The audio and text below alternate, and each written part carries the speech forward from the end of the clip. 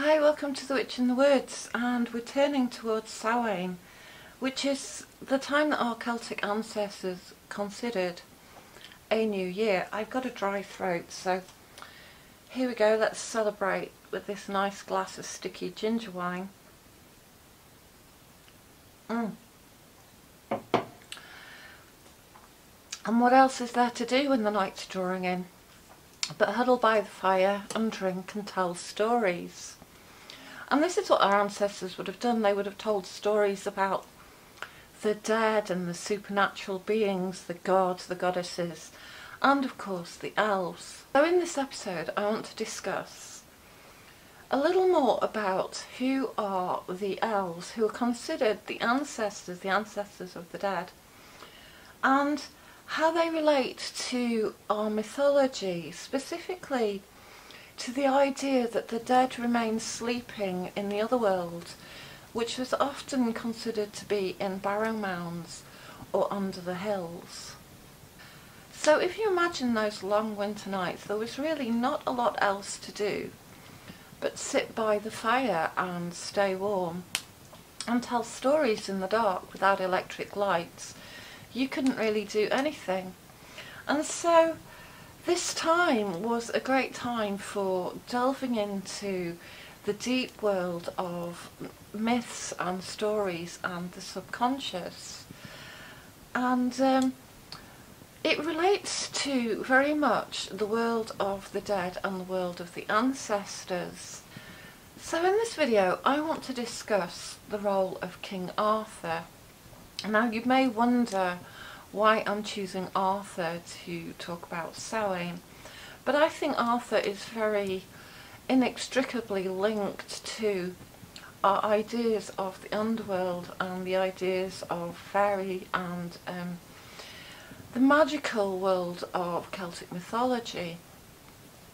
So I want to look at Arthur's role as the sleeping hero, or as he's otherwise known as the king sleeping in the mountain.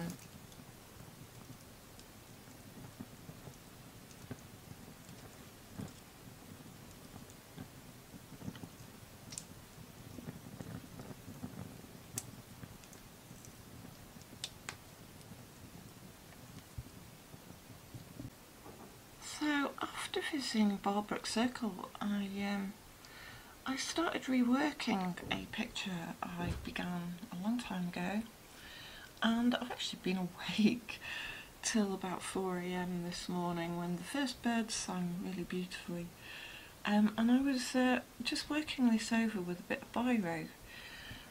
It's evolved from something I got stuck on, which was trying to show a Barrow elf, a Barrow fairy mound being, and I added a few ideas to it last night, such as the idea of the sleeping king, and Arthur himself, of course, who is connected to the bear, and how the sleeping king is sort of a symbol of coming out of hibernation, sleeping a dark sleep.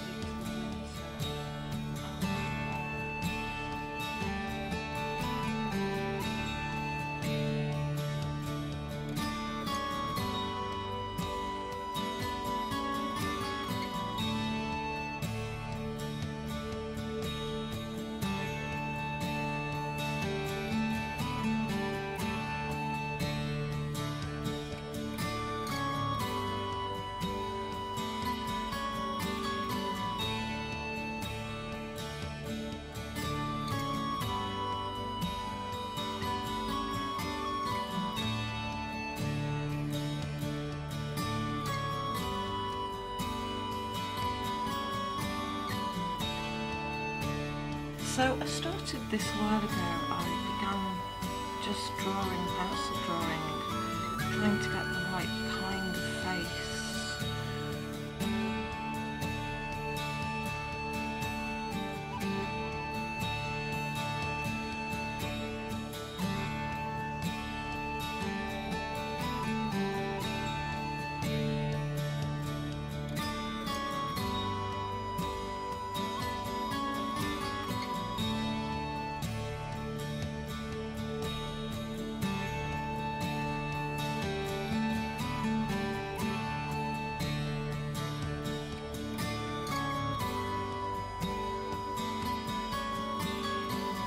kind of elf being I saw more associated with Arthur and with the symbol of bear.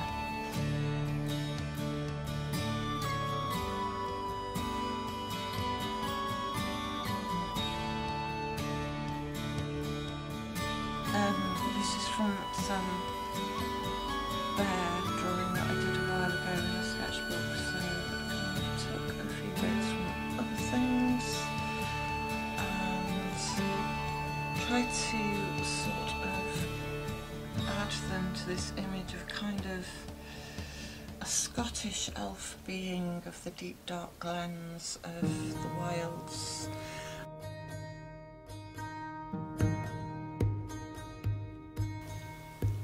The symbol of him emerging from Barrow Mound and related to appearing in stone circles and around magical landscapes like that. So.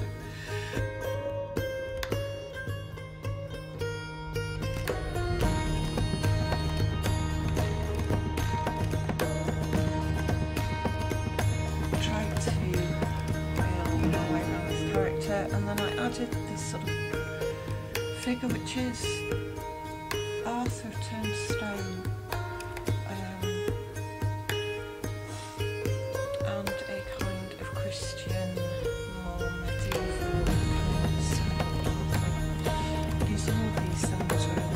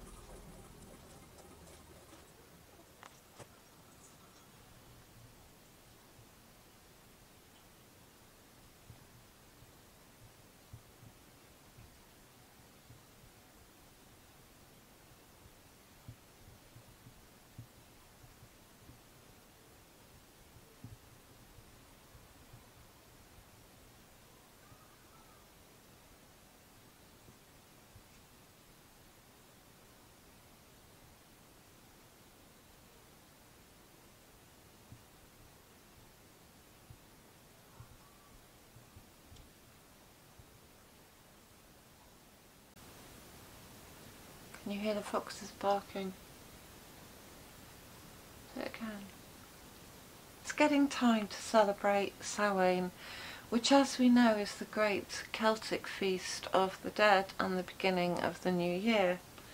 So I will raise a glass to the ancestors, and if I'm slurring my speech a little, it's because this is take 2 and I've already drunk quite a lot of this quite strong wine.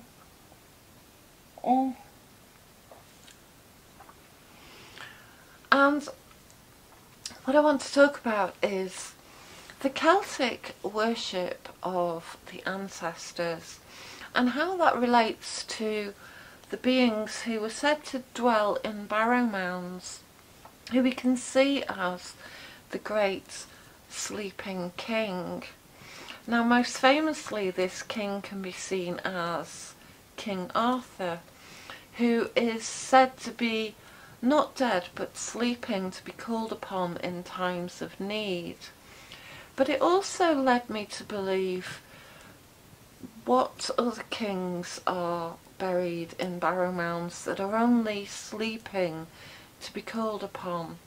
Perhaps the great king who was buried at Sudden Hoo was only sleeping, wrapped in fine clothing, surrounded by all the trappings of his, mortal life. Perhaps that's the burial rites of our ancestors, to believe that when we buried these people, they were still there in an afterlife situation, only waiting to be called upon to help us, to give us advice. And the idea that Barrow Mounds can be woken, Barrow beings can be woken to give guidance, led me into quite a train of thought. So this video has taken some time to complete, and part of what I wanted to incorporate in this was some creative work that I started way back when, in the middle of summer. Now, I'm not a great artist, but I find that it's a great way to explore what's going on creatively and within your psyche and intuitively. So that's why I'm going to include that in this video. And what I did was I went to visit the stone circles up on top of Derbyshire, and I kind of was really drawn to the cairns there and to the Barrow Mounds, and I wondered what rituals had taken place when our ancestors had buried their dead, because they had buried quite a lot of them with items for daily life, for daily living. Perhaps they believed that they would need them in the next life, or perhaps they believed that they weren't really dead, that they were in some suspended state of animation as a spirit.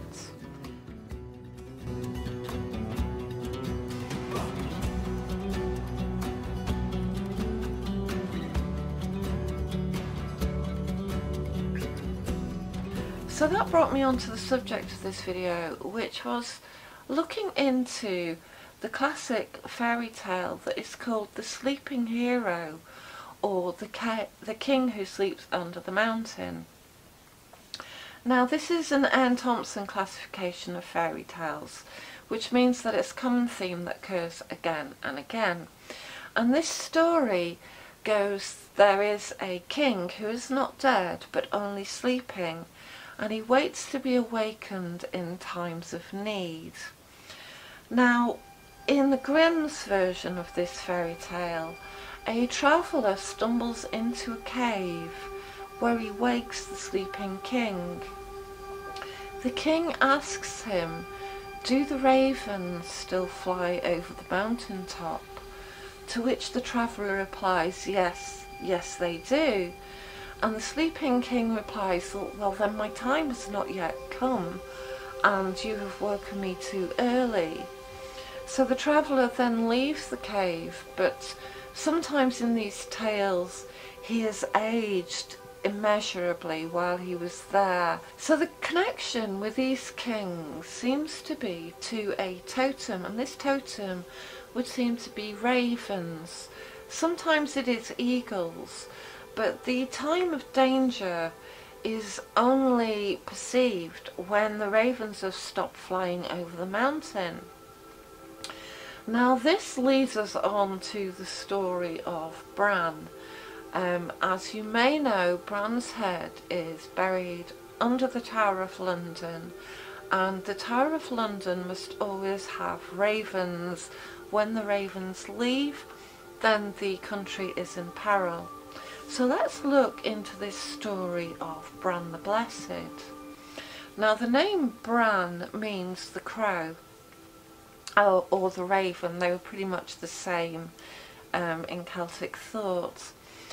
And he had a cauldron, and in this cauldron you could throw slain warriors and they would become reborn. So there is some idea of reincarnation in this cauldron that Bran owned.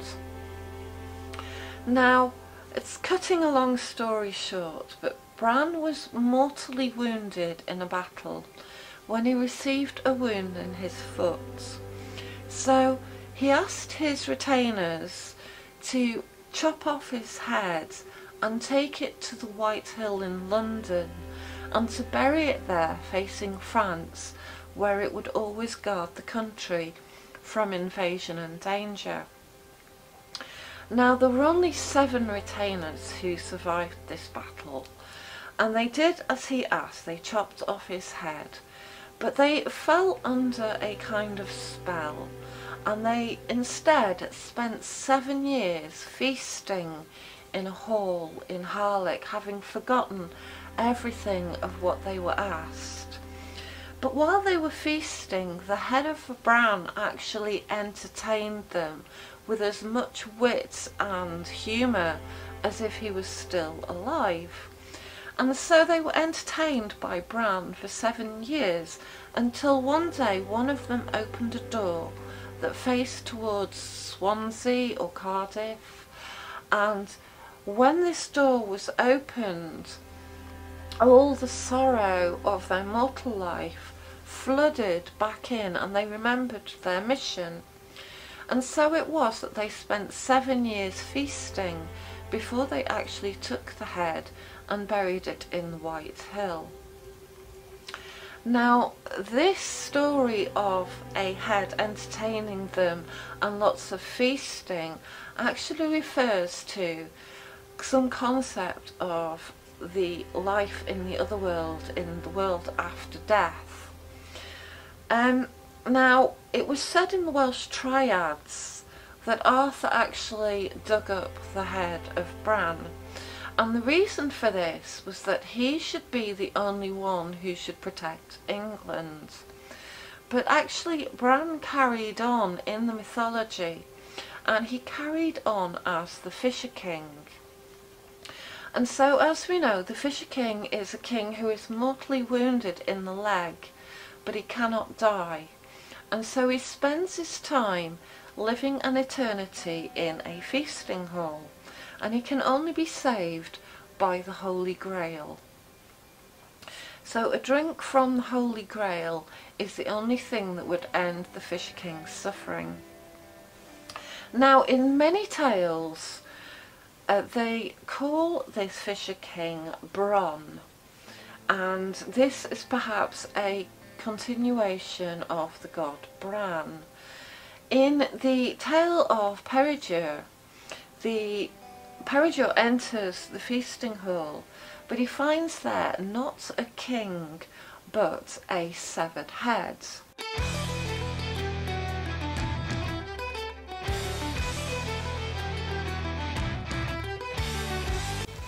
Now, this head related to the sleeping king, to the king who will not die, and to the king who protects the land of Britain, may actually relate to ancient tales of Celtic head worship.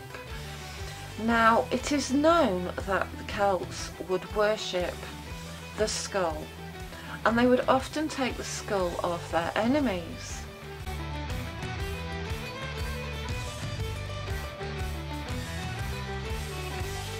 Now, Strabo tells us that they would pickle this skull in cedar oil and preserve it, and they would keep these skulls on display.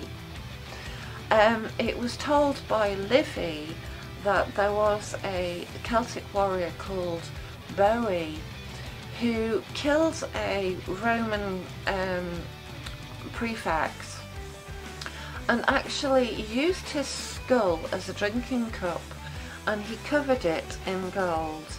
So these are the tales we have of the Celtic skull worship, the Celtic cult of the head, it was called.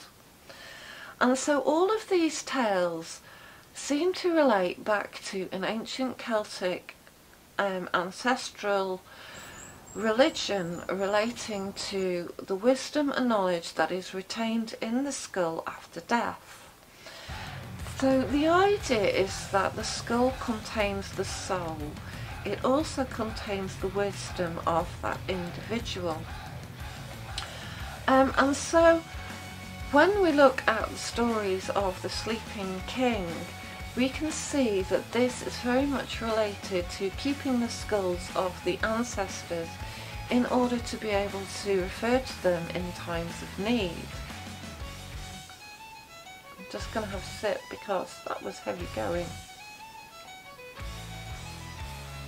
So these severed heads appear in many Celtic myths, and they seem to occur amongst feasting, and while they are feasted, they give out their wisdom, their secrets and their prophecies. Now, when we look at the Arthurian legend, we also find the story of Gawain and the Green Knight, and here the Green Knight challenges somebody to come and meet him in combat once a year. So Gawain takes up the offer, and what he does is he cuts off the Green Knight's head, but he finds that the Green Knight cannot be killed by cutting off his head. In fact, the Green Knight picks up his head and walks away with it. So this mythical and otherworldly being has such power that he can retain his life force through retaining his head, and beheading him does not actually destroy him, it only makes him stronger. Severed heads are also associated with many sacred wells, and these Celtic wells can be found quite a lot in the north of England and in Scotland, and right up until the 18th, 19th century in Scotland you will find the Well of Seven Heads, and above this well is a monument on which are 7 heads. Now there's a long story relating to this history, but it would seem to go back to the Celtic head worship. Now recently I was in Castleton in Edale, and I saw in the visitor centre there a stone which was found by a sacred well, which was a carving of a head, and it was presumed that this carving was of a Celtic god. There are also other wells dotted throughout North Yorkshire, anywhere west of sort of West Yorkshire, going up the country, anywhere that was Brigantian country. There are quite a few wells that have severed heads or head motifs around them, so they were built into walls. Some were buried in the wells, and so it would seem that these heads were also associated with wells. So wells represent the well of memory, and this appears in many fairy tales too. There is I think it's a Grimm's fairy tale that is called The Head in the Well, where a young girl goes to seek advice, and she must find a well, and in this well she finds a head, and the head tells her to wash me and comb me and lay me down softly, and then this head tells her everything she needs to know to go about and complete her task. There's also the Norse myth of Mimir, and Mimir is beheaded in the war between the Aesir and the Vanir. And of course it is to Mimir's head that Odin refers for wisdom, so Odin keeps this head and travels around with it, and the head tells him secrets, it tells him prophecies, it tells him oracles, and so Odin keeps this head as a source of wisdom. And so when we look at deeper myths of ancestor worship, burying our ancestors in mounds, and keeping their heads, keeping their skeletons, keeping their skulls alive, this seems to be some kind of myth relating to being able to wake up these beings and ask them wisdom from the other world. So the Celts saw these supernatural races as living in the other world. But this other world could be accessed through entering into a Barrow mound, or entering into a cave, or entering into a mountain. It could also be accessed by travelling over water, or travelling through water. And this, of course, is also one of the two tales of Arthur's death. One is that he was taken over the water to Avalon, and the other is that he is sleeping in a castle with his retainers, and that he need only be woken when the country is in times of need. So this is very much the same kind of mythology as Bran, who is sleeping under the White Hill in London, who also can be woken in times of need.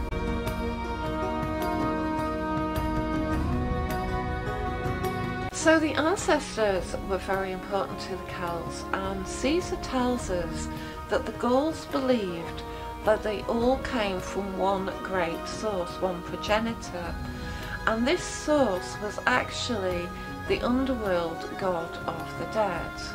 Now when we look at this, we wonder how every being could come from the god of the dead, but the truth is that the Celts greatly believed in reincarnation, and so they were all born from the cauldron of rebirth. They were all related to this Celtic underworld god of the dead.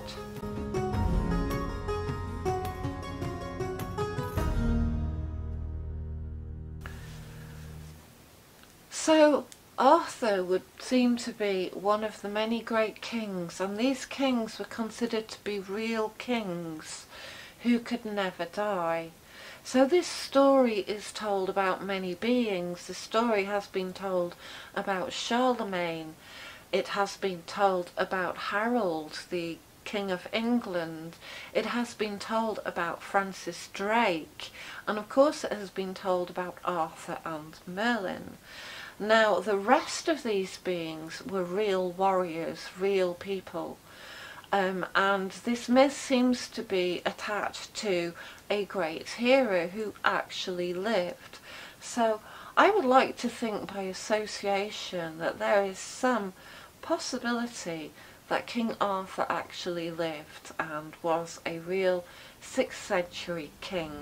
So he and other famous heroes throughout time have become sleeping warriors, and through their rites of burial, these great beings have not died, have not passed on into some distant heaven, but are living side by side and need only to be woken to pass on their secrets, to pass on their strength whenever there is a great time of need. So the next time you carve a pumpkin for Halloween, please bear in mind that what you are referring to is the great skull of the ancestor, which is a source of infinite wisdom, a source of deep underworld power and connection to all that is. So I hope you enjoyed this video, and I hope that you've enjoyed the creativity that went along with it. Thank you for listening, and I hope to speak to you all again soon. Cheers, bye.